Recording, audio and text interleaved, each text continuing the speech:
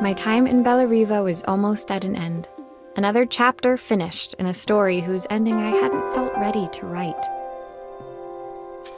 The people I'd met, the items I'd restored, they'd taught me so much about what was really important. Pulling out my suitcase from beneath the bed, I remembered the day I stole it from my parents' shop, the day I left.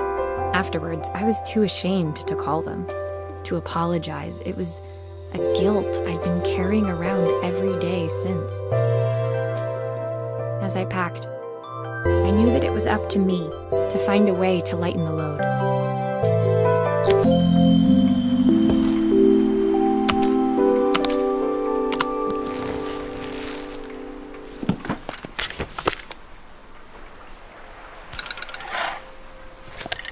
Izzy gave me this in exchange for my repair manual. She'll be a pro in no time. My parents would love Bellariva.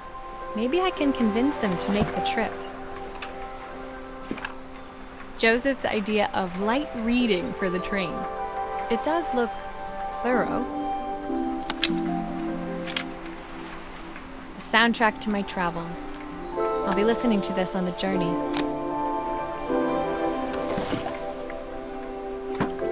The recipe for Carmen's special. I'm under strict instructions to guard it with my life. My train ticket. Can't believe it's time to leave Bellariva behind.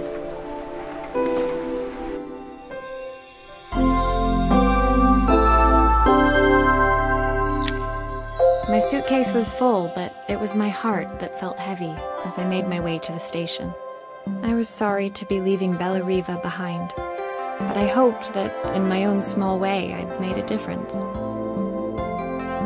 Helena and Carmen's reunion was possible because they'd learned to overcome their differences. Joseph had realized he shouldn't let his grief or his work get in the way of his relationship with Izzy. They'd each learned to see things from someone else's perspective. Maybe it was time I saw things through my parents' eyes.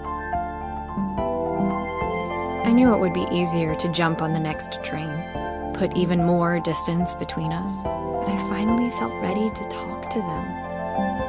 I just didn't know if they would feel the same. Did I even remember their number? I wasn't sure until I reached for the phone and it all came flooding back.